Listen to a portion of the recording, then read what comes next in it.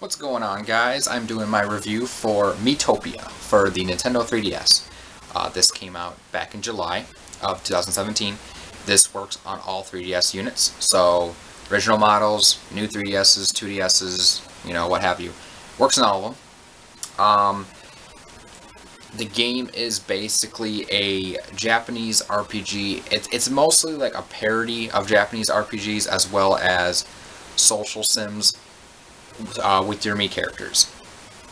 So yeah, the actual gameplay is a lot of it is automated. Just gonna warn you guys now.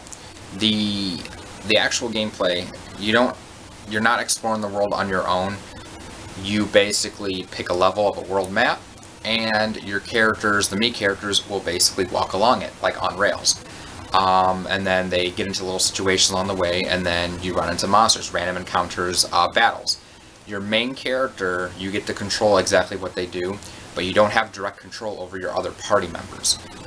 It is an interesting aspect, and you do have some indirect control based on certain things, like how you pair up your different Mii characters in the hotels.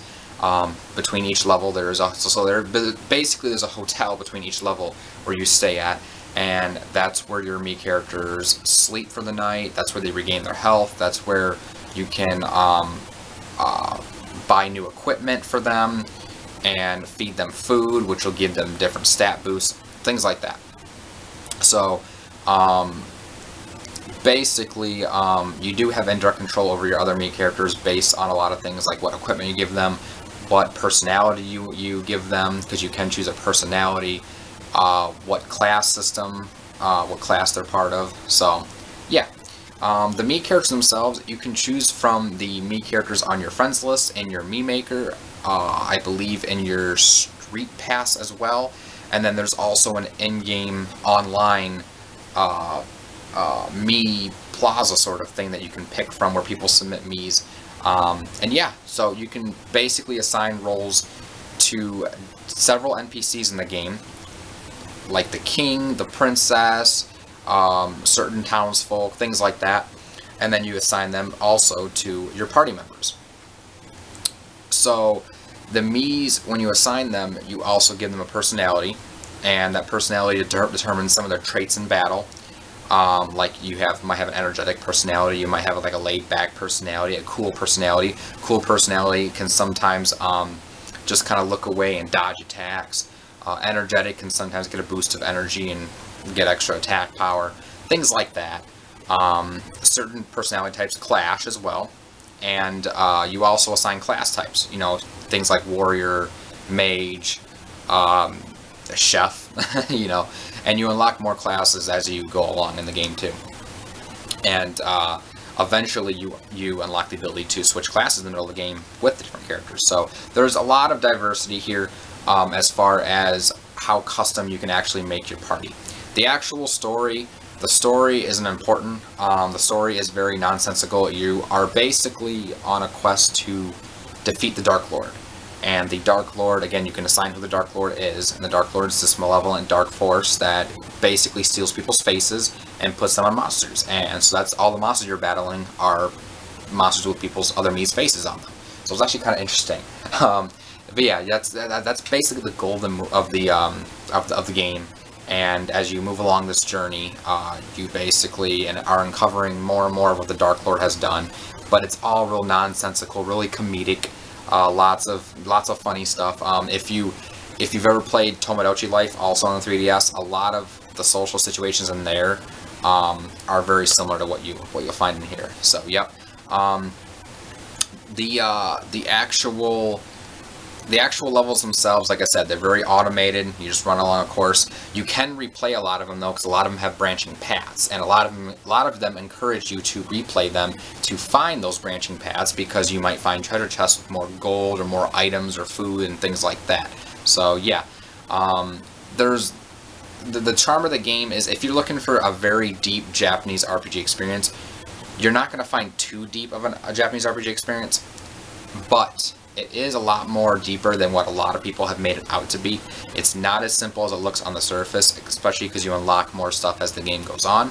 But the fact that you don't have direct control of all your party members is a little bit of a letdown, but the game handles it well.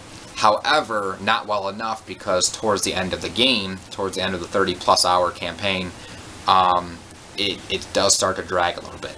I put in about 37 hours into the game, and that was kind of with, you know, taking my time, smelling the roses, doing extra quests and things like that. So I would say probably on average it would be probably 25 plus if you're just going through the main quest. It is pretty lengthy, but it sort of overstays its welcome. Towards the end, I was getting a little bit wore out of it, just because it was getting a little bit much. The battle system doesn't offer enough diversity to basically hold you over for the whole, in my case, 30+ hours. If the game was more or less like 15 to 20 hours, it might be a little bit more bearable. But that's not a bad thing, because the battle system is, it is fun, and it's nice to see all the Mii characters interact and what situations they get into. But after a while, not having direct control of your teammates and only having direct control of your actual main Mii character, it's most of the game you're basically just pressing the one button to fast forward through stuff. So after, like I said, it gets a little repetitive after a while. The music is amazing. The music, there's a lot of really quirky tunes in there, as well as a lot of really epic tunes you wouldn't think. A lot of the battling tunes are actually really cool. The Dark Lord has a really cool epic theme. You wouldn't think is in a game like this. There's tons of other stuff to do as well. There's actual achievements to unlock. The game encourages you to find all the different monsters, find all the different foods, go through all the levels, you know, go master every class. So for 100%ing, there's a lot to do. This pretty much is like a 50+ hour game if you're going for 100%. So yeah, there is a lot to do here. So and it's just whether it holds your interest or not, you know. But that's all up to you, the player. So all in all, the game is enjoyable, but it did overstay its welcome, and it does get repetitive after a while. As far as the actual playability of it, like I said, it controls well. There's no graphical glitches, no slowdowns. Frame rate was good. The 3D is actually pretty beautiful in spots on this. So yeah, all in all, I'd pretty much give this game about a 7.5 out of 10. So I would definitely recommend it if you're a fan of the Miis, and if you're a fan of just quirky, you know, quirky adventure type games. And if you, like I said, if you like the Miis, you're gonna enjoy it. And if you like JRPGs, but you like all kinds of JRPGs, you'll like this. If you're one who likes very complex RPGs, you're not going to find a lot of complexity here. But there is a lot to keep you busy for a while. So definitely, I'd say check it out. Check it out. There are demos on the eShop, so if you're not sure about buying it or so, you know, because it is $39.99. So if you're not sure about dropping the 40 bones on it, definitely go on the eShop and check out the demo. So anyways, guys, hope this was informative for you. Thanks for watching, and I will catch you later.